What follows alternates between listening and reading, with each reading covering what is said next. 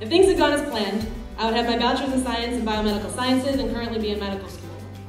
Instead, I'm in my senior year of nursing school. I spent 4 years playing a Division I sport. I helped found a student club for veterans, and I started playing hockey.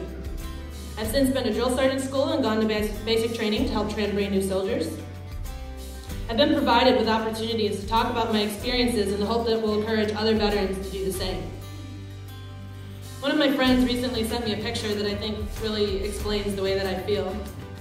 It was a picture of a bowl that had been broken, but it was fixed now. There was gold in the cracks. Underneath it read, Kinsu chloride. I think that's how you say it. To repair with gold. The art of repairing pottery with gold or silver lacquer and understanding that the piece is more beautiful for having been broken. Not only was I completely humbled that she associated me with the process, but it also transformed the way that I view myself. Yes, I feel broken, but I think I've turned my brokenness into something better. So, happy Veterans Day, and remember, if you let PTSD ruin your life, the terrorists win.